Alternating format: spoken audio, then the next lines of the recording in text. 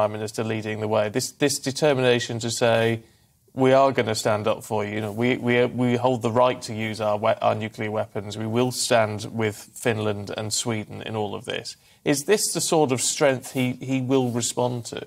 It is remarkable that the Prime Minister seems to be showing up rather than the President of Russia, who has gone from being the kind of figure who rides topless on horseback through the Russian countryside to someone who sits at the end of very long tables, so he might not get too close to someone who hasn't quarantined.